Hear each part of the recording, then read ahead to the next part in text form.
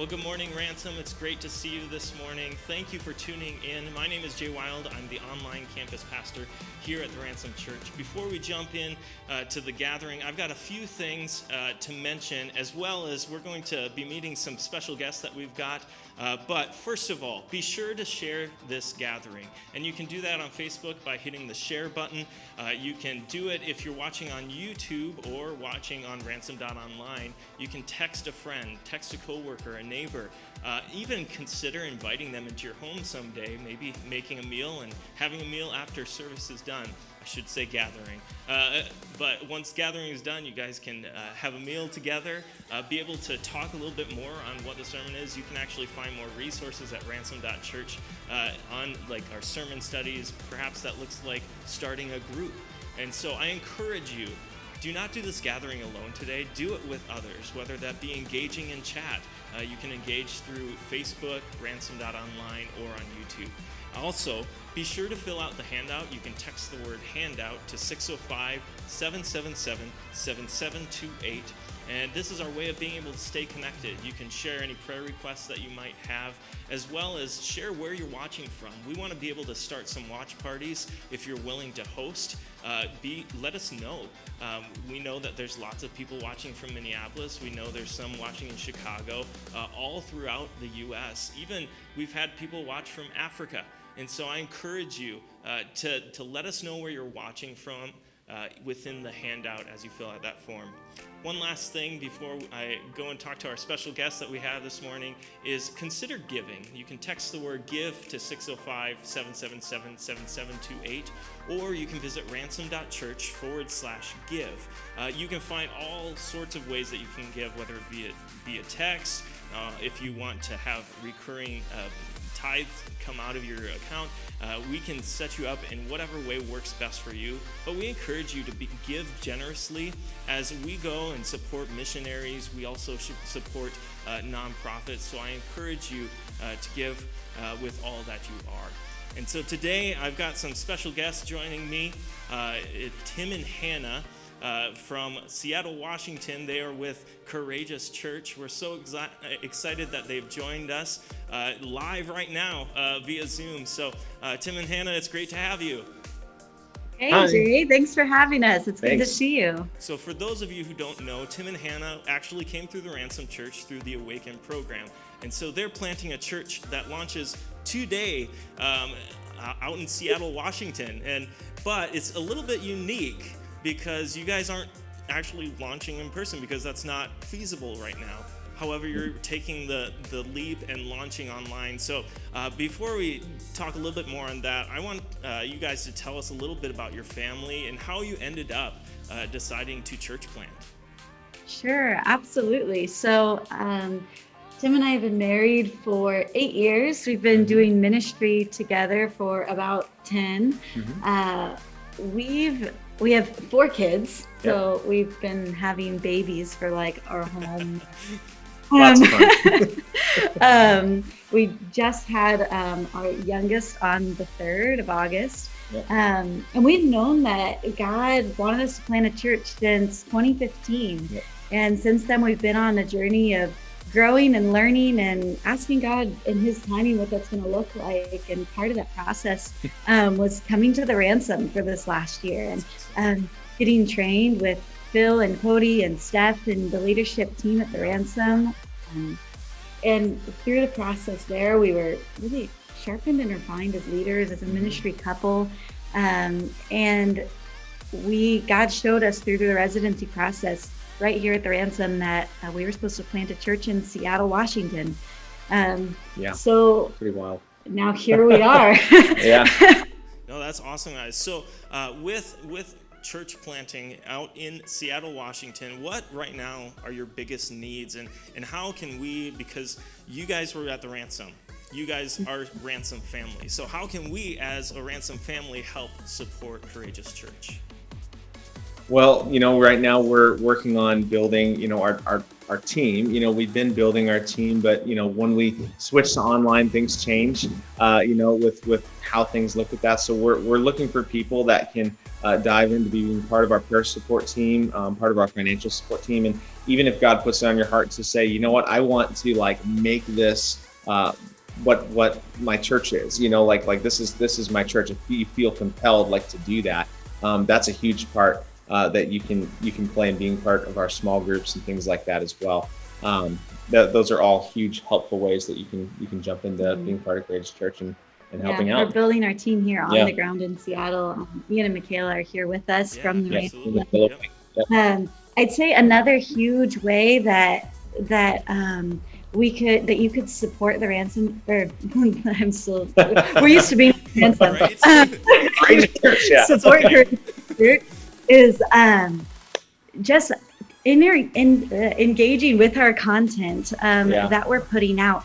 There's a lot of isolation and loneliness as Seattle's been locked down for a long time, and that's really through God's leading what led us to launch Courageous Church digitally.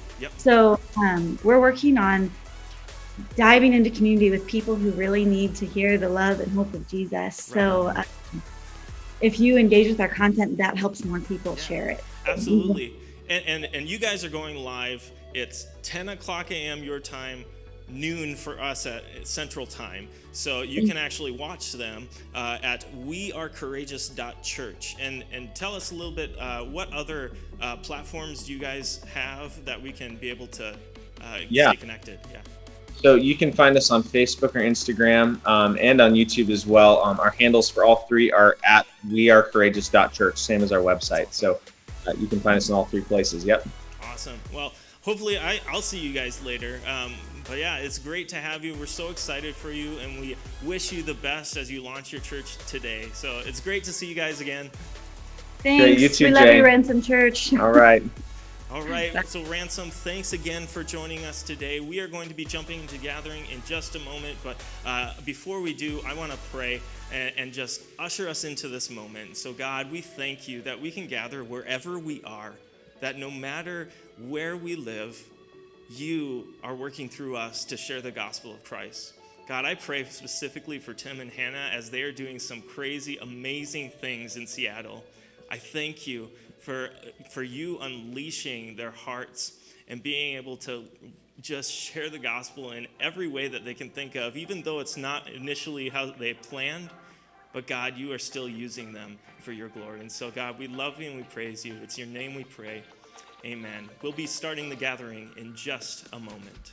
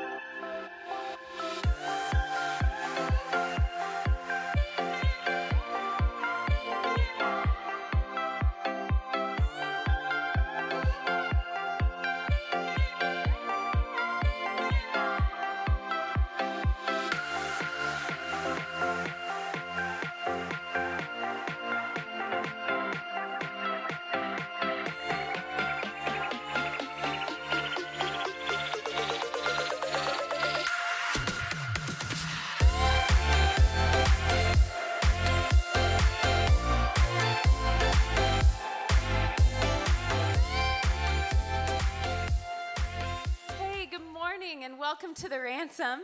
It's so good to see you all here this morning. My name is Stephanie, and I am the campus pastor here at our downtown campus. And listen, I get to share this every week, and honestly, it never gets old. But here at the Ransom, we exist to set captives free. And we do that in three ways. We worship free of inhibition, we live free of sin, and we serve free of self. And if you are new to the Ransom today, and you're wondering, like, what does all that mean? Why is she so excited about it?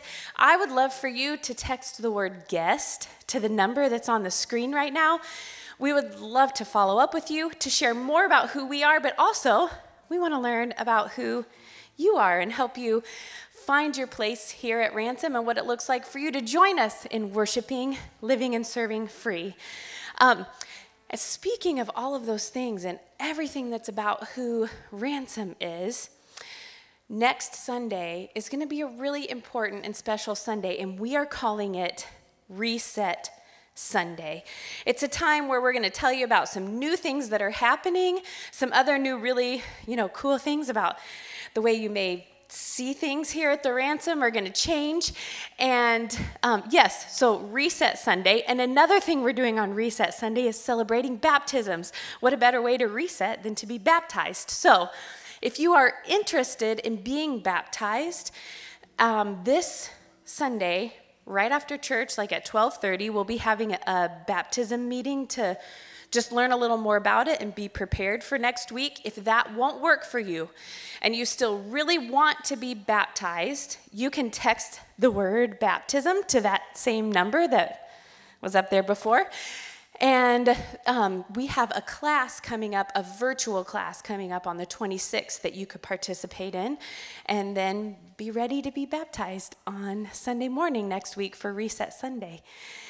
And as we now get ready to continue in worship, I just want to bring attention to the fact that last Sunday, we talked about being family-wise, and Phil just shared about, as parents, our role and responsibility in helping raise up our kids to know the Lord and our role in discipling them. And we focused a whole lot on little kids. And we talked about those beacon boxes, which will be available next week, so be ready for that. We talked a lot about beacon boxes, but this morning, I want to focus on our teens, or on our Ransom Teens ministry, which is really amazing. God is doing so many cool things through our Ransom Teens ministry. This weekend, right now, we have a camp going on at our West Campus, and kids are staying at home and then going to camp. And I heard from Riley yesterday that God is just doing some really amazing things in the lives of our teens. My teenagers have been really excited about it. And you know what? That is just one thing. And there are so many other cool things to come. And as we focus some of our attention on our teen ministry, this morning, I would actually love to take some time to just pray over our teens. And so, teenagers, you may be super mad at me right now, but I love you all, so don't get mad at me. If you are in 6th grade through 12th grade, I would love for you to stand up right now. You can do it. It's totally fine. All right, hey, look around the room at these kiddos that are standing this morning. I have so many things that I want to say about teenagers. They are our next generation. They are essentially part of our local church. They're the hope of our world in the future, because all of us are going to get old and they're still going to be young like us, and they can, I am now, and they're starting even now on their journey with Jesus, and they have the ability to make so much of an impact in their schools, in the activities that they're a part of, all of the people that they encounter. And so we're just going to take some time this morning, and I am going to pray a prayer over them. And what I would love for you to do, because we're social distancing, so I don't want you to go touch anybody, but just reach your hands out towards the teens that you see in the room. Everybody right now, we can do that, because we're going to pray for them. I'm going to go. I wish I could go both ways, but I have to hold the microphone.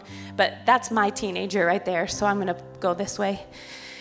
And join me this morning in praying over our teens, especially in this crazy time right now. So Jesus, we love you. And I just want to come before you on behalf of all of these teenagers in the room today, these middle schoolers and high schoolers. Jesus, some of them in this moment in time have either started school or they're getting ready to start a year of school that will be unlike anything that any of us have ever experienced. And Jesus, there's so much bravery in them and courage. And I just want to lift them up to you, Jesus. I first of all would just want to pray for their safety. Would you just keep them safe? Continue to remind them every single day when they leave their homes to go to school that you're with them.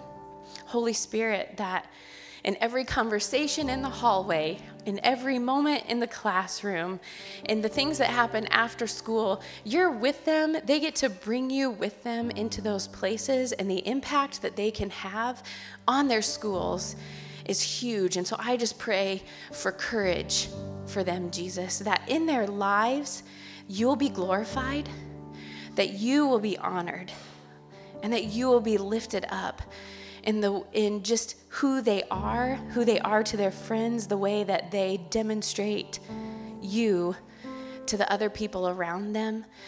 Jesus, they are poised in a time where there's so much uncertainty and fear that they can hold on to you, that they can walk in courage with you and make an impact on their schools and an impact on their parents and an impact on not just this generation, but all generations that surround them. Jesus, you even instructed us through the book of Timothy to not let anyone look down on us because we're young, but that we can still set an example in love and in purity and in right living. And so I just pray for that over these kiddos. Jesus, pray a blessing over them this morning. Thank you so much, Jesus, and we love you. In your precious and holy name we pray. Amen. You guys can sit down. Listen, the Ransom Teens has some really cool things coming up in the next couple weeks, including this Wednesday. There's a worship night at West Campus that's called Sent, and we're going to worship together with our teens, and we're going to pray over them some more because I love praying for my teenagers. And we're going to get to pray over them some more and send them into their schools. And then also, our fall kickoff for teens is September 2nd. And that will be here at Downtown Campus. And look, the first 100 people get Qdoba, so it's free. And you should bring your friends and come and enjoy a time kicking off the school year with Ransom Teens. And that is all I have for you this morning. I love you all, and teenagers, I love you so much. I'm sorry I made you stand, but I couldn't help it. So.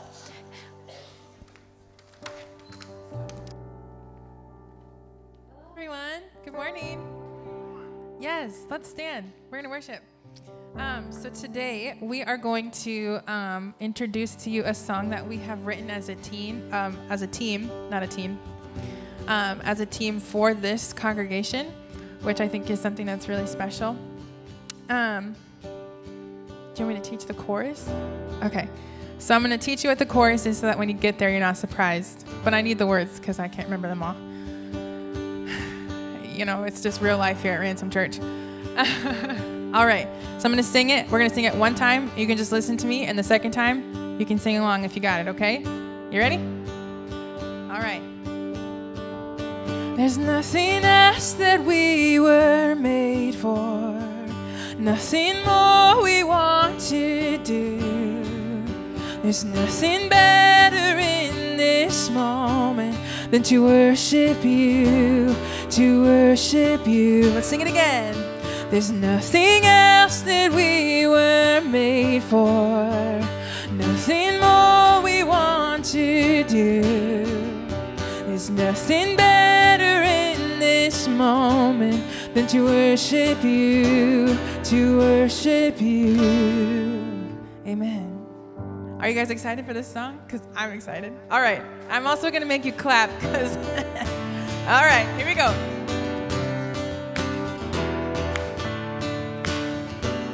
All right. In you we live. In you we live. In you we're found. You've drawn us in. You've called us home.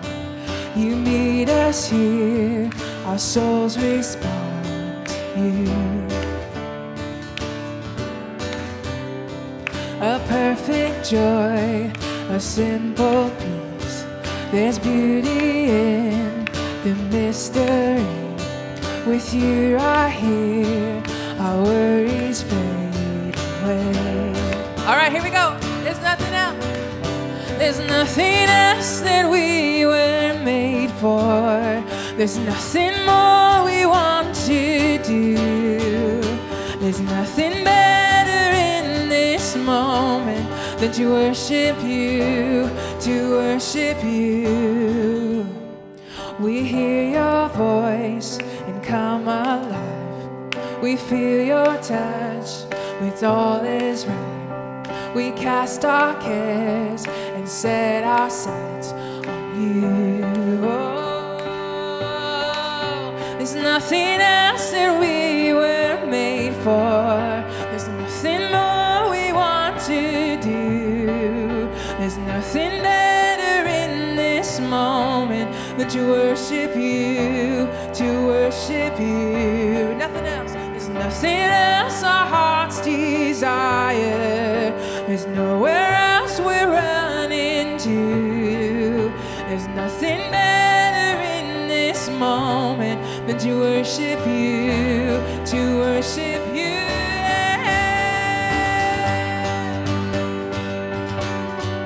Nothing better, nothing better to worship you.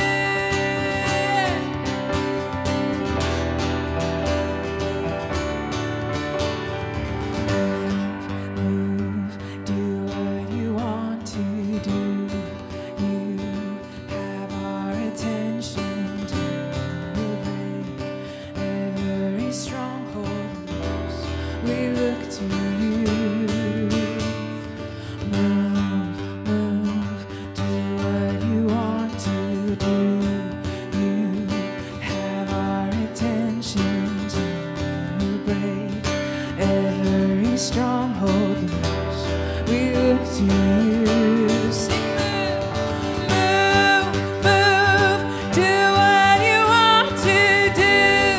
You have our attention to break every stronghold loose. We look to you. So move, move, do what you want to do. You have our attention to break every stronghold loose. We look to you. There's nothing else that we were made for. There's nothing more we want to do. There's nothing better in this moment than to worship you, to worship you. Nothing else. There's nothing else our hearts desire. There's nowhere else we're running to. There's nothing better in this moment than to worship you, to worship you. There's nothing else our hearts desire. There's nowhere else we're running to. There's nothing better in this moment than to worship you, to worship you. Let's sing one more time. There's nothing else our hearts desire. There's nowhere else we're running to. There's nothing better in this moment to worship you, to worship you. Yes, God, there's nothing better to worship you, God. We exist to worship you, Lord. We exist to give you praise, Jesus. And it's not because you need it, God. It's not because you need our praise. It's because that there's something about praise that changes us on the inside. We need to praise you. So we thank you, God. Great job, you guys. You learned that song so well. Good job. You can clap. It's good.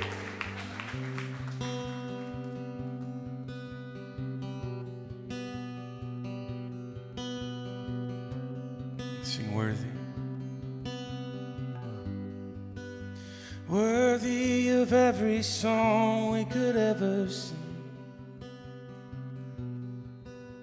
Worthy of all the praise we could ever bring. Worthy of every breath we could ever breathe. We live for you. We live for you. Jesus, the name above every other name. Jesus, the only one who could ever save.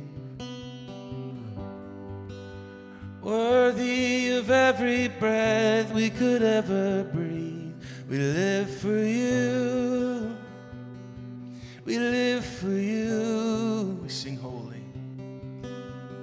Holy, there is no one like you. There is none beside you.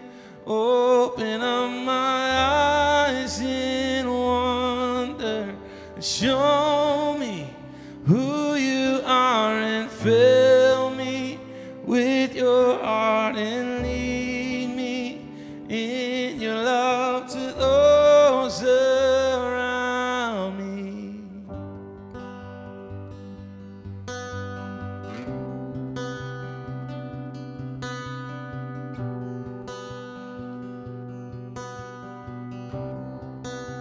Worthy.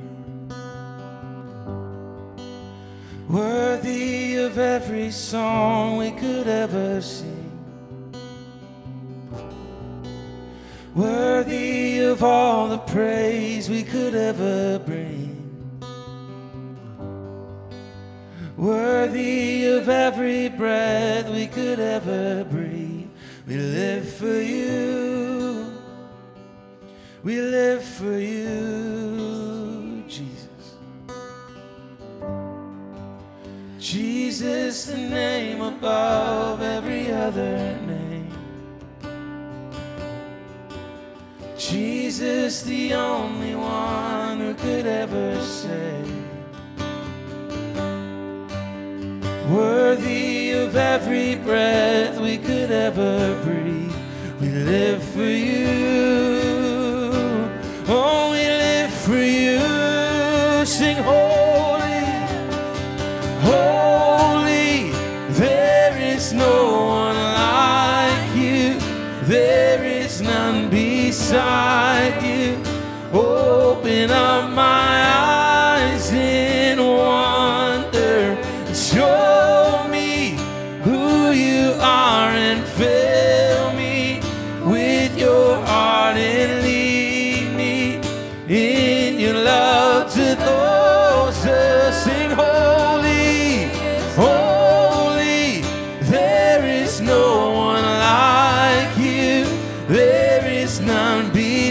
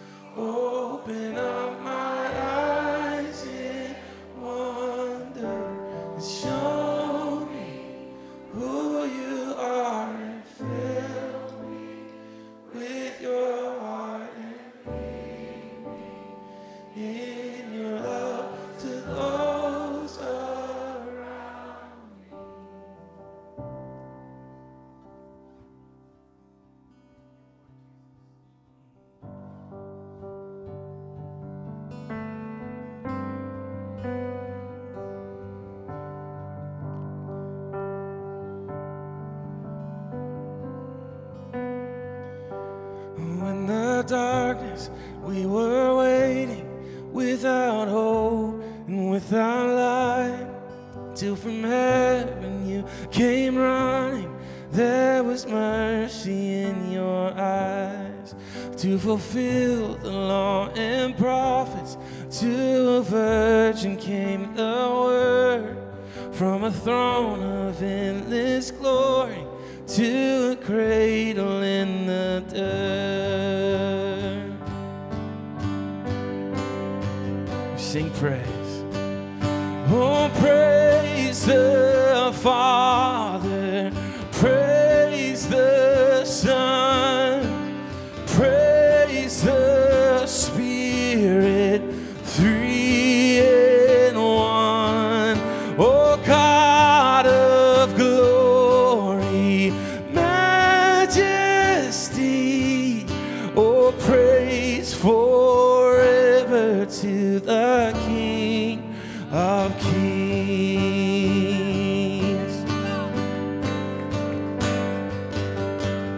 To reveal the kingdom coming and to reconcile the lost, to redeem the whole creation. You did not despise the cross, for even in your suffering you saw to the other side, knowing this was our salvation. Jesus, for our sake you died. Oh, say praise, praise the Father, praise the Son, praise the Spirit, three in one. Oh, God of glory, majesty, oh, praise forever to the King of Kings.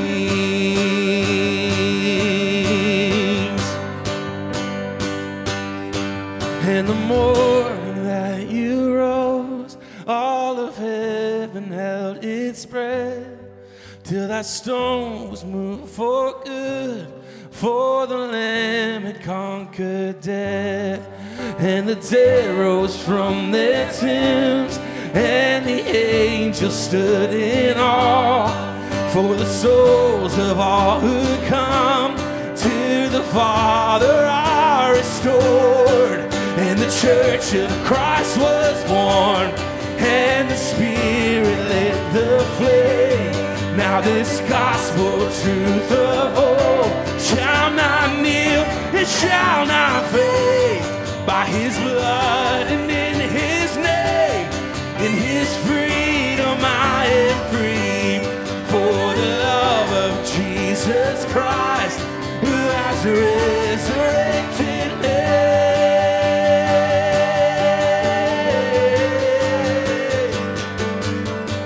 Oh, praise the Father, praise the Son, praise the Spirit, three in one.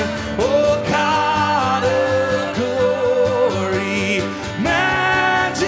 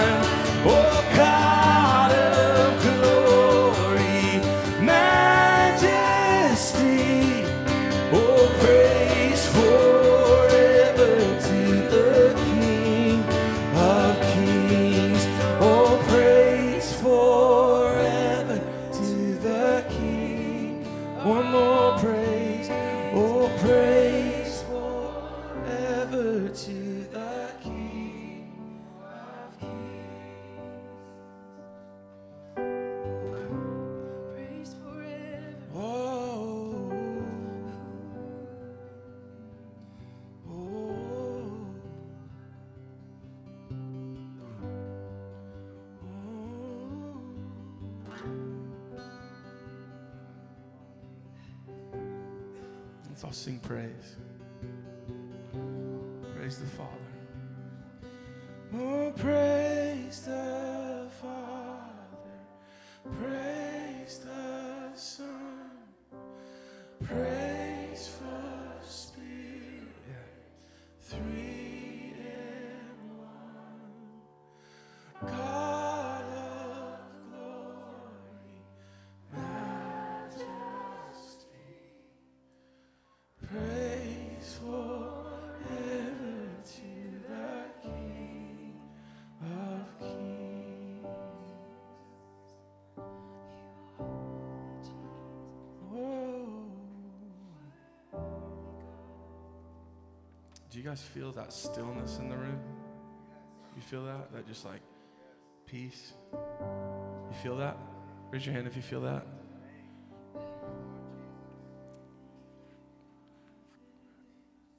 These moments right here, it's the presence of God.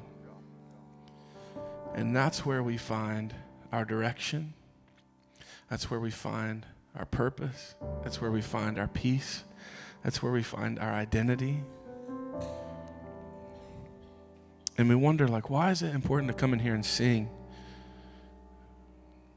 It's important because when we come in here and we get, through the broken guitar string and the new song, and we kind of push through all that stuff, right? And we get to this moment. And this is where, we're a church about setting captives free. This is where God sets people free. And so wherever you're at, the presence of God is in the room. And I just feel so strongly that there's some of us just living in bondage. Maybe it's shame.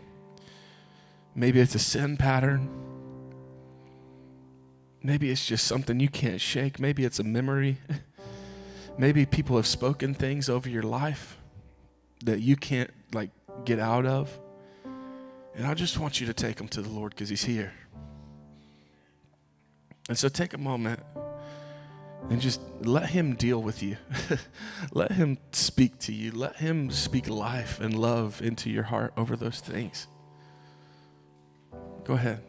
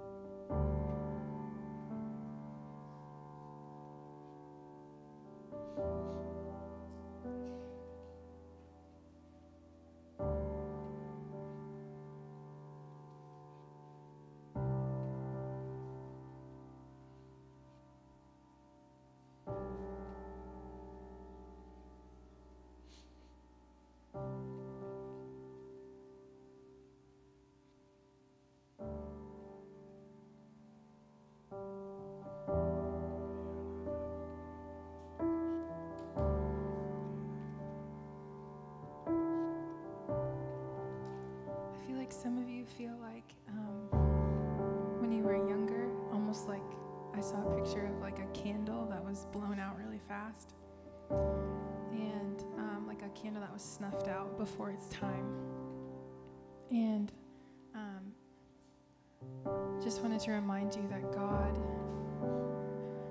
He is the fire that can reignite whatever dreams or passions were put to death as a child. Anything that someone took from you, or that they snuffed out or killed, God is able to restore those things to you. And He is able to restore even the time that it took from then to now to understand that. He is a redeemer of time. And so I just feel that there was a childhood thing that happened and you felt like your time was up at that moment. And I just heard the Lord say, like, your time is not up, your time is not finished, and he can reignite any flame that was taken out of any of you in this space.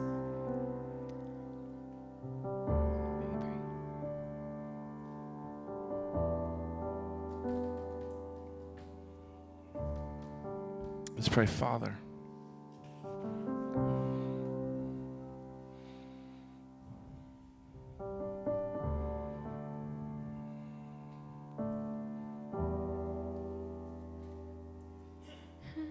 I pray right now that you remind us that you are Father. When we sing praise to Father, it's really easy for us to think of you as the Father, like only Jesus is Father. But what Jesus did was adopt us into the family. Jesus made a way so that we could be called children of God.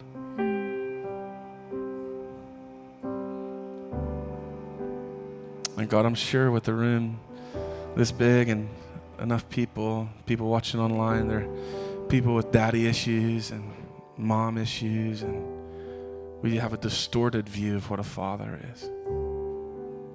But I pray that you would remind us of your goodness.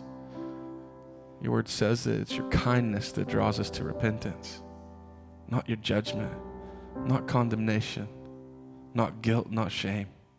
None of those are from you. But your kindness draws us to repentance.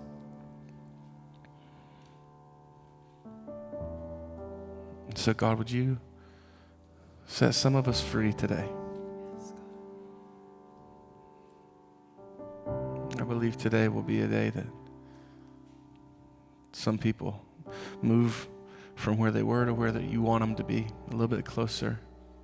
And they leave different than when they came in. And so, Father, we thank you for meeting with us today. We thank you that you are faithful, that if we draw close to you, you'll draw close to us. You said if you seek me with your whole heart, you will find me. And so thank you for always being faithful and always keeping your part of the promise and your part of the bargain, God. You're so faithful. We love you and we praise you and we worship you, and we give you this time today. We ask you to speak and mold our hearts, Holy Spirit. We love you. In Jesus' name. Amen. Amen. You can have a seat.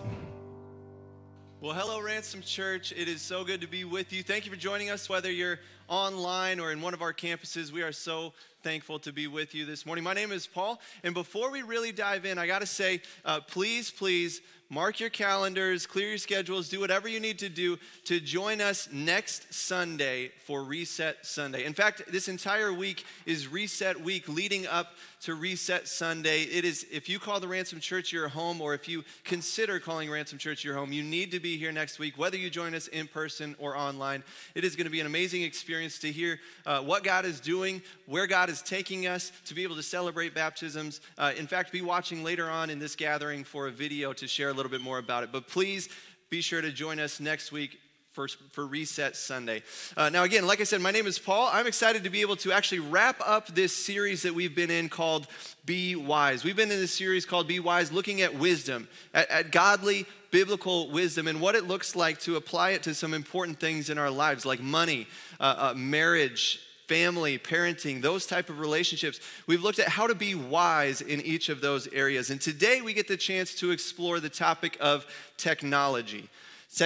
I'm talking about phones, internet, TVs, gaming systems, tablets, digital assistants, all those devices and objects and systems that so easily captivate us and more frequently invade every part of our lives. I think you know exactly what I'm talking about, and you know exactly which objects and devices and systems specifically apply to you, to your household, to your family. And today we want to explore what it looks like, what it means to be wise when it comes to the technology in our lives. And yes, to answer the question that you probably already have in your head, I am up here to talk about technology because I am the millennial and all the old people on staff were too scared to talk about it, all right? I wrote down old timers on staff. Mostly kidding. No, but listen, think about the difference of technology in your lifetime. Doesn't matter how old you are. It is crazy to think about how far technology has come in our lifetimes. Some of those comparisons are pretty obvious, right? You think about a cell phone, capable of pretty much anything these days, while landlines are pretty close to extinct at this point. Particularly the landlines with like the 35-foot long curly corded line that when you went to hang it up, it would freak out and get all twisted up. You remember those? Maybe just me. What about computers? Computers would be another example. When I was in elementary school, my family got our first desktop computer, and it was huge, bulky, super slow, and now my laptop is crazy fast, and I could probably throw it across this room if I wanted to because it's so light. And by the way, I can make my laptop work basically anywhere thanks to a hotspot from my phone. And I don't even know what that means, but it works. And so I can watch Lion King, right, wherever I want to, anywhere that I have a cell phone signal. But in 7th grade, I couldn't get on Yahoo Messenger because my mom was waiting for a phone call, right? Anybody with me on that? Listen, it is crazy to think about the change in technology. We're at the point where even refrigerators and washing machines have built-in cameras and internet capabilities. It is crazy. And I'm not going to pass up the opportunity to throw us all back to a simpler time when we got to hear noises like this.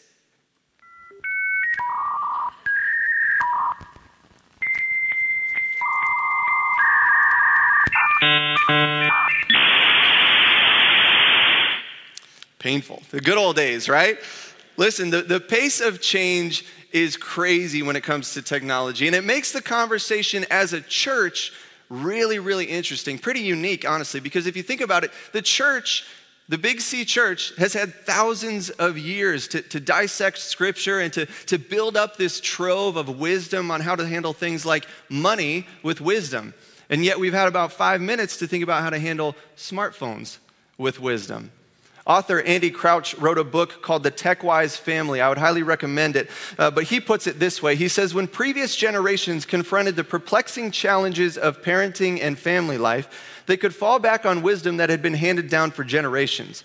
But the pace of technological change has surpassed anyone's capacity to develop enough wisdom to handle it. We are stuffing our lives with technology's new promises with no clear sense of whether technology will help us keep the promises we've already made. Technology has invaded pretty much every single part of our lives, the church included. But what's scary to me is that very few of us have actually stopped long enough to ask, I wonder what God thinks about this. I wonder how God would want me to use this.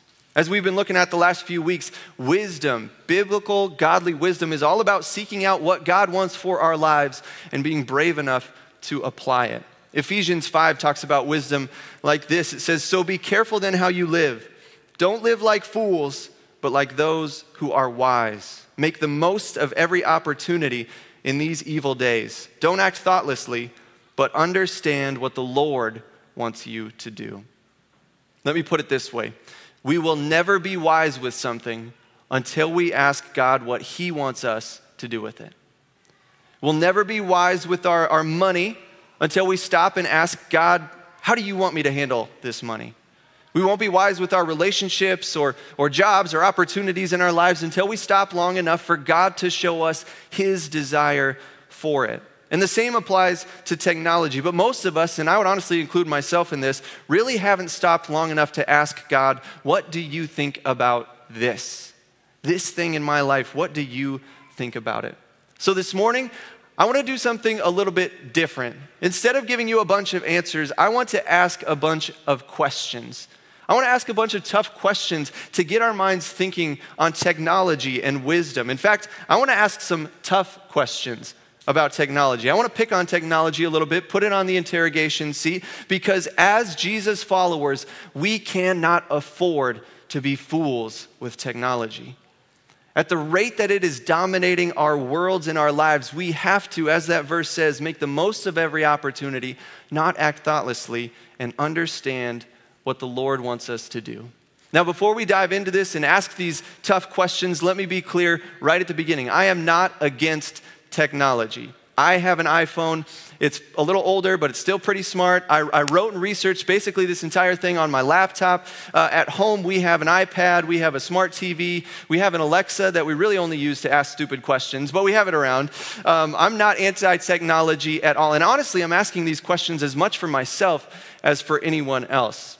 And as a church, clearly we are not anti-technology. You're either watching this right now on a laptop, on a TV, on a phone, or maybe you're at one of our campuses watching through the live stream on one of the big screens, or you're in the same room as me and you're still watching the big screens because you get in the habit of it. I do it too, right? Listen, we have an online campus. We have a website. We have social media accounts. We text you. We email you. You know why? Because that's what you use. We are in no way anti-technology, so these questions apply to us as well. So we want to stop for a moment today and really make sure the conversation gets going so we can ask what God thinks about all of this stuff. And honestly, we may not even come up to solid answers. It may take you lots of time to think about this for yourself and to ask these questions, but we absolutely need to start the conversation. And we're going to be all over Scripture today, so you can follow along on the screens as we ask these tough questions and check how tech-wise we really are. So let's dive in. The first tough question that I want to ask regarding technology is this: is technology in your life making you more or less distracted? Is the technology in your life and the way you use it making you more or less distracted? Now, I know this doesn't apply to anybody in here or anybody watching, but there is a treasure trove of funny YouTube videos of people texting and walking into doors, right? Walking into walls, walking into other people. The scary ones are when they start to walk into traffic, right? There's plenty of those funny stories, but I'm actually talking about a little bit deeper kind of distraction. Luke 10, Jesus has an interaction with two sisters that kind of starts to get to this. Luke 10, starting in verse 38, says, as Jesus and the disciples continued on their way to Jerusalem, they came to a certain village where a woman named Martha welcomed him into her home. Her sister Mary sat at the Lord's feet, listening to what he taught. But Martha was distracted by the big dinner she was preparing.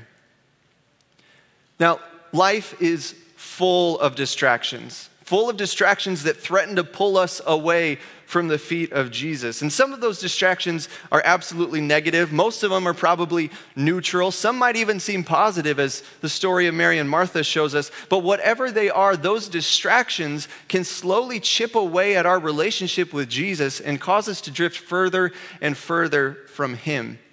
And long before Apple and Microsoft took over our lives, Jesus warned us about the danger of distraction. He once told a story about a farmer scattering seed, and there were many different outcomes of the seed that was scattered, but I want to pick out a single thread, so follow along with me on the screen as I read through these verses out of Luke 8. It says, one day Jesus told a story in the form of a parable to a large crowd that had gathered from many towns to hear him. Jesus said, a farmer went out to plant his seed. Some seed fell among thorns that grew up with it and choked out the tender plants. His disciples asked him what this parable meant. Jesus replied, this is the meaning of the parable. The seed is God's word. The seeds that fell among the thorns represent those who hear the message, but all too quickly, the message is crowded out by the cares and riches and pleasures of this life, and so they never grow into maturity. Technology makes so many things in our life easier for us, but it has done nothing to make our lives less busy or less distracted. In fact, more often than not, it simply multiplies the distractions in our lives. Have you ever sat down to read your Bible and immediately heard the ding of your phone? Have you ever tried to engage in prayer and found yourself having a hard time tuning out the TV or the music playing in the background? For many of us, hearing God's voice is hard enough as it is because we never actually stop long enough to listen. But even in those rare moments of stillness, the technology in our lives keeps us distracted mentally and spiritually long enough to miss what God wants to say to us. And we miss the seed of God's word because the weeds and thorns of life's distractions get in the way. So, again, when it comes to the technology in your life, is it making you more distracted or less? It's a tough question for sure, and it's one that you're going to have to wrestle through more later on your own. So let's dive in with another one. Another tough question. Does technology make you more or less anxious? Does the way you use technology make you more or less anxious? Now, obviously, we are in the midst of unique cultural circumstances right now, right? I mean, who's sick of the phrase unprecedented times? Just me? Listen, even before COVID, though, anxiety and depression were at all-time highs. Can you imagine where they are right now? And the access to information that we all have thanks to technology can be an enormous blessing to us. But it also means that our fragile hearts and our fragile minds are exposed to so much negative information. Not only do we get to worry about our own issues, our own problems in our life, now we have the opportunity to be anxious about things happening all over the world. We get to stress out about elections happening in countries that we can't even pronounce. We get to worry about weather happening somewhere where we will never visit. We have our hearts broken because of the terrible things people experience somewhere else, and it just gets to be so much. And I'm not advocating that you be blind, that you put on blinders and you don't know about these things, but I wish that I could say our natural tendency is to see the problems of this world and lean more into God, but I'm just not sure that's the case. I think for most of us, we get more and more overwhelmed by all the brokenness we see, and we end up trusting God less and less. Compare that with what Philippians 4 says. In the ESV, it says, "Rejoice in the Lord always. Again, I will say, rejoice. Let your reasonableness be known to everyone. The Lord is at hand. Do not be anxious about anything, but in everything, by prayer and supplication with thanksgiving, let your requests be made known to God. And the peace of God, which surpasses all understanding, will guard your hearts and your minds in Christ Jesus." God wants us to draw close to Him, to let His peace rule in our lives. But too often, instead of letting God's peace guard our hearts and minds, the way we use technology to gather more and more negative information leads us to end up being more and more anxious and less trusting. We have to ask ourselves, is the way we're using technology making us more or less anxious? Does it make you trust God more or less? Let's do another one. This is another tough question, and maybe honestly one that few of us have really thought of before. Does technology help you rest and work better or worse? Does the way you use technology help you rest and work better or worse? Right at the beginning of the Bible, and honestly at the beginning of humanity itself, God established a couple things that remain true for us to this day. We need meaningful work, and we need genuine rest. And as a church, we've talked before about work and how work itself is not something necessarily to avoid, but honestly, it's an opportunity to be creative, to help sustain, to gain fulfillment, to have purpose. And we've also talked about how frail we are, physically, emotionally, spiritually. We are designed to need times of true Sabbath-type rest. Out of the entire Bible, the second chapter of Genesis establishes both of these things. In Genesis 2:15, it says, "The Lord God placed the man in the Garden of Eden to tend and watch over it." The ESV says to work it and to keep it. In Genesis 2:3, it says, "God blessed the seventh day and declared it holy, because it was the day when He rested from all His work of creation." And we see in the Ten Commandments that God commands His people to honor and observe the Sabbath. Andy Crouch in the TechWise family sums it up this way. He says, "We are meant to work, but we are also meant to rest. This pattern is fundamental to human flourishing and to the flourishing of the whole world that depends on our care. But it has been disrupted and distorted by human greed and sloth. Instead of work and rest, we've ended up with toil and leisure, and neither one is an improvement. And strangely enough, technology, which promised to make work easier and rest more enjoyable, often has exactly the opposite effect." We understand this idea, don't we? I mean, how often has technology robbed us of a restful day? Maybe it's just me, but I have had plenty of days off that I spent binging Netflix or playing games or scrolling through my phone. And even though I barely rolled off the couch, I wake up the next day far more tired than I was before. See, we end up trading rest for leisure, and we end up walking away more spiritually drained than we were before. And regardless of our career, regardless of our job status, we assume that technology makes our jobs easier, and we also assume it makes our chores, our household tasks easier, maybe takes them away completely. And therefore, we'll have more time and energy for things that give us life. Is that true for you? Did buying that Roomba translate to more time spent with your kids? Maybe. But for too many of us, that just has not been the case. And technology itself is not the culprit, but for the sake of our souls, we need to start using it with intentionality. And it starts with honestly asking ourselves and answering the question, does technology help us rest and work better or worse? All right, time for another tough question. And we've had some tough ones already, but this is honestly one that most of us would probably rather avoid altogether. Does technology bring you more temptation or less? Does technology bring you more temptation or less? Honestly, this is a question that I don't even want to ask. But church, we cannot afford to avoid this conversation. And when we talk about temptation and we talk about temptation that leads to sin, we're talking about choosing things for our life outside of what God wants for us.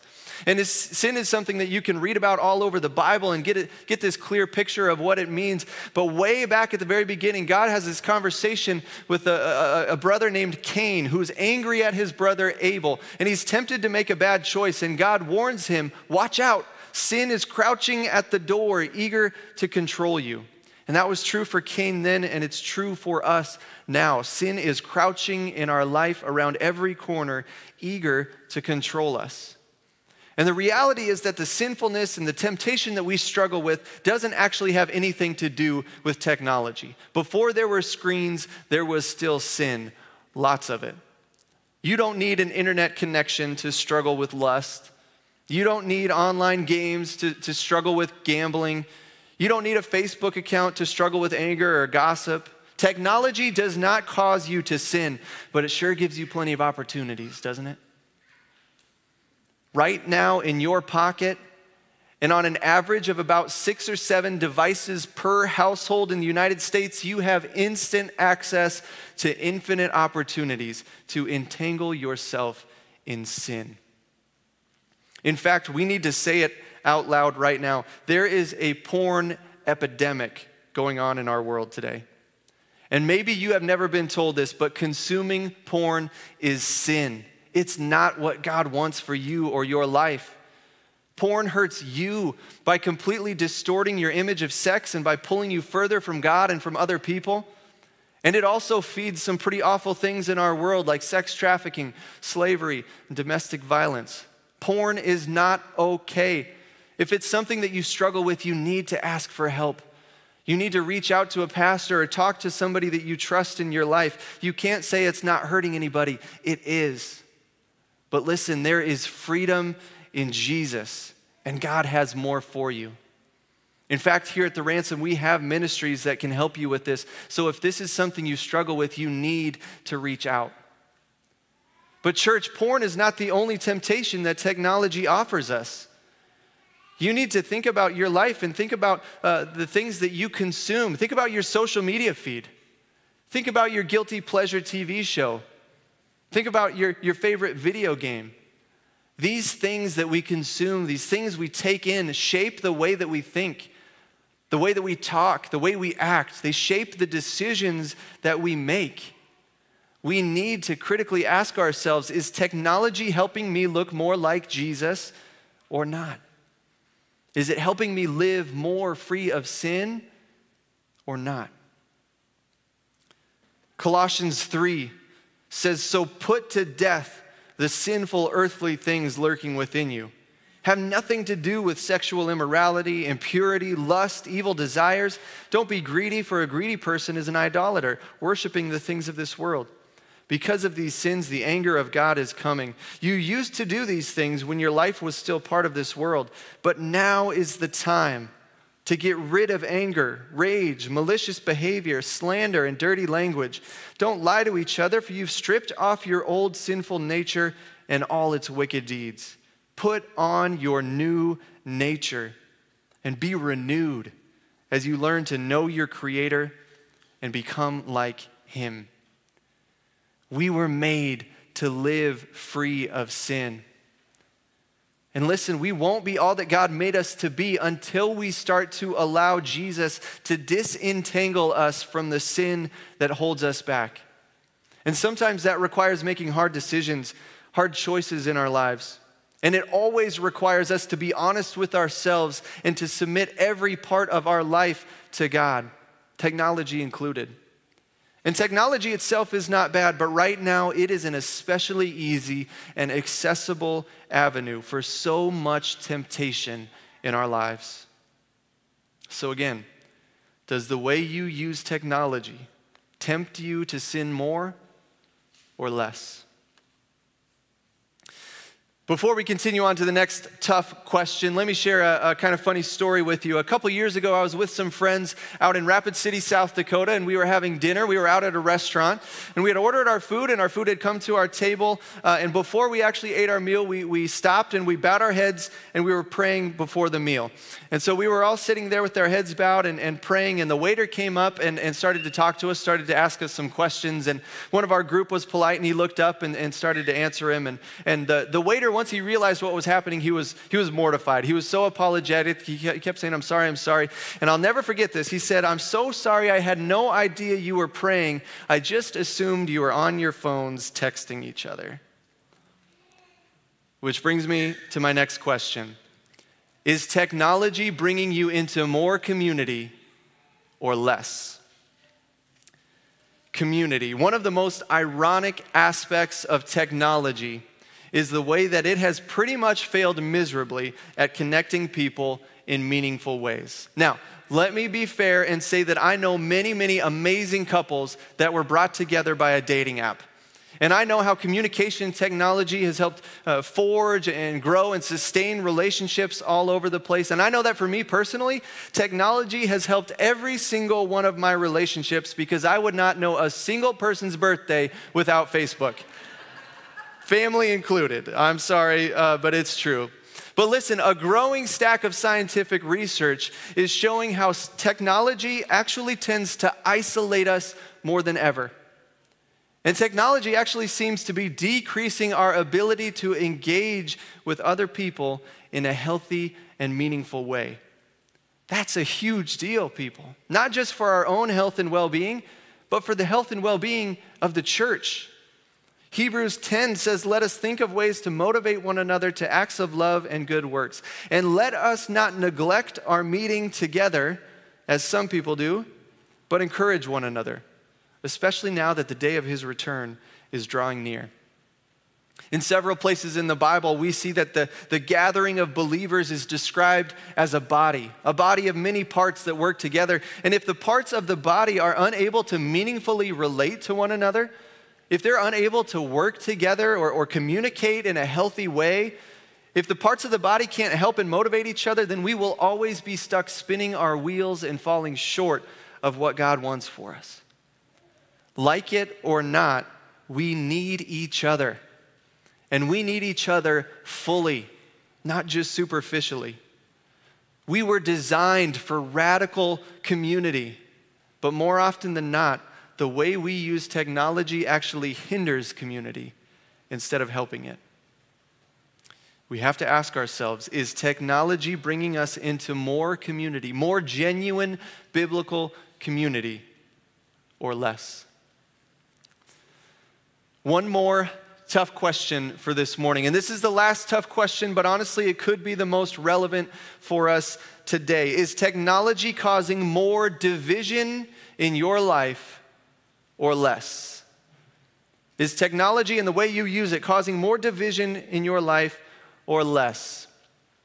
Again, this may seem fairly obvious with a presidential election coming up, with schools getting started and conversations about masks ongoing, so many things. This question is probably more relevant than other. And I don't fully understand what it is about technology it turns the person with the sweetest disposition into a full-on rage monster internet troll. And I don't fully understand it, but it seems like every passing day, technology gives us opportunities to dig our trenches even deeper and hurl more and more destructive grenades to people who think differently than we do.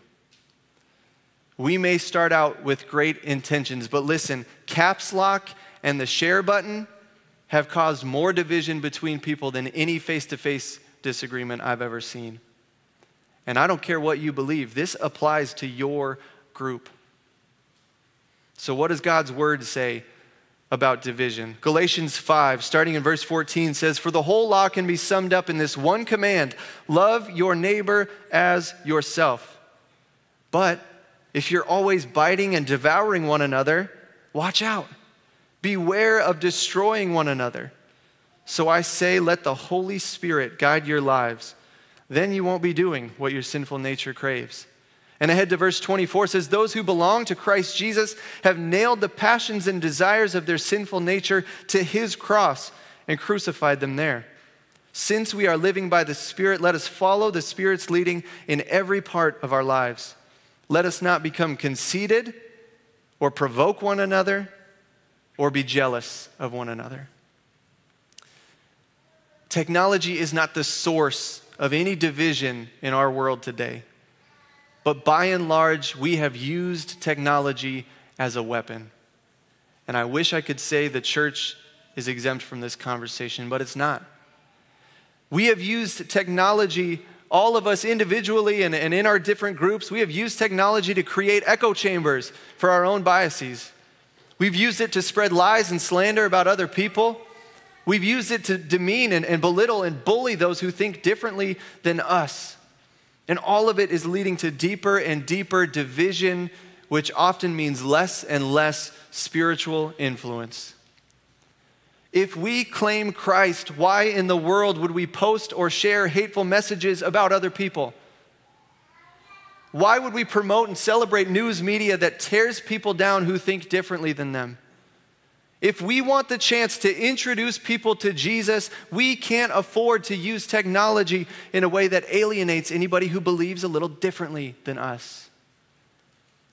Church, we have to ask ourselves, is the way I use technology causing more division in my life or less?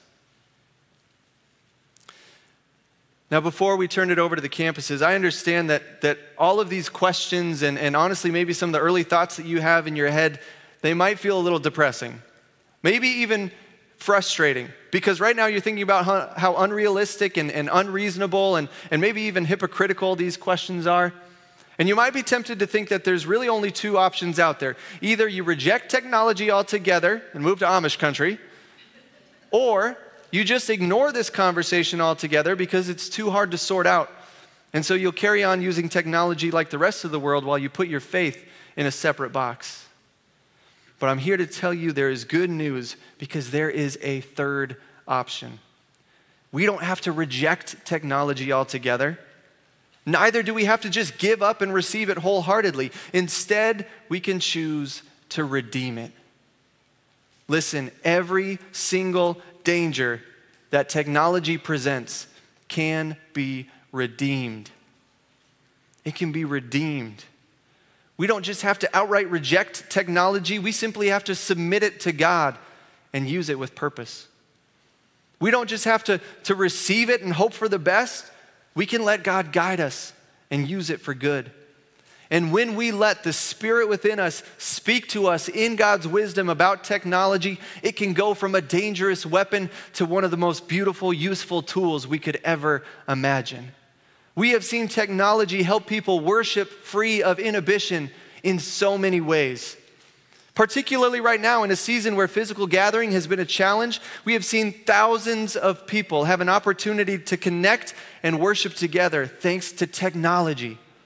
We've seen community groups and discipleship relationships unleash technology as a tool to more effectively pursue a life free of sin. We've seen you as the church use your social media and your devices to serve and love your neighbors, to support global mission efforts, to promote justice and peace and love. Technology can be a dangerous weapon, absolutely, but it can also be a beautiful tool for God's kingdom work right here and right now, if we choose to redeem it. As a church, we're not going to approach technology with fear. We're not going to just choose to reject it. We're not going to choose to just receive it wholeheartedly. We're going to choose to submit technology to the Lord, to seek His wisdom in it, to let it be leveraged for His purposes in any way we can. We're going to choose to redeem it. We serve a God that is powerful enough to redeem the most broken and dangerous things in this world for His purpose and His glory. And I know that's true for technology because I know it's true for you and I know it's true for me. Ransom Church, being tech wise, being wise with technology is not about a digital fast. It's not about deleting all your accounts. It's not about unplugging your internet. It's about asking the tough questions. It's about having the conversations that need to be had. It's about carving out space for God to give us an answer. And it's about being brave enough to say yes to whatever He's calling us to do. So be careful then how you live. Don't live like fools, but like those who are wise. Make the most of every opportunity in these evil days. Don't act thoughtlessly, but understand what the Lord wants you to do. We just put technology on trial. It's in the hot seat. The light is on it. And we want this to be a launching pad for you to take this into your home, to put them on trial. Is technology making you more or less anxious? Answer it truthfully. We want to see light. We want to see the light in the world, and we have the opportunity to do that through technology. And we believe that when you submit it to Him, He can restore that. To be accountable in whatever that looks like. Whether there's struggles with porn, what does it look like for accountability in that? There is tools for that. We want to talk to you about that. So like I said, let this be a launch pad, put it on trial, have the conversations. There's so much that is happening. We want to dig deeper. On Wednesdays, we do a thing called Dig Deeper Online to go deeper into what is being said today. We'd love for you to join us. And throughout this whole week, we have some new stuff coming that was talked about earlier about a Reset Sunday. And we want you to plug in with that and follow us along on social media as we get ready to that. And we just want to give you a sneak peek of what that will look like.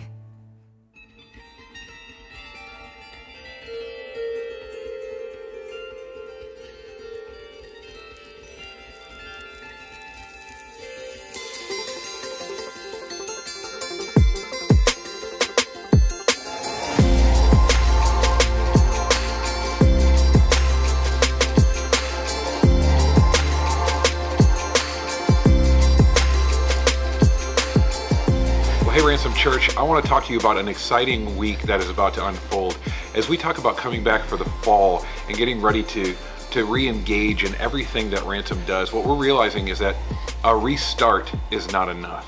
What we need is a reset. The world has changed, everything has kind of shifted, and if we're going to know what setting captives free means in this new world, if we're going to know what worship free, live free, serve free means in this new world, it's going to take a divine reset. And so we're going to want you to tune in all throughout this week. You're going to see videos that are going to be on social media about all of our different ministries and what this reset is going to look like for them. And then next Sunday, you're going to want to join us for sure. Actually, all of next weekend, you're going to want to join us for sure. On Friday the 28th, we're having a worship night that you're not going to want to miss. And then on Sunday the 30th, it's Reset Sunday. And you're going to get to hear about everything at Ransom and what it looks like for it to be reset, including how we look. You're not going to want to miss that. So join us, check it out all week, and then we'll see you Sunday.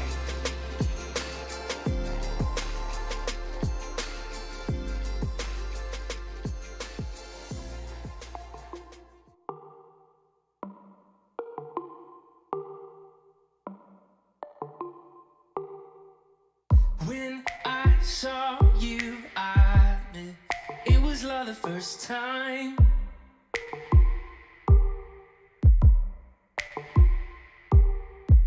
And you walked right up to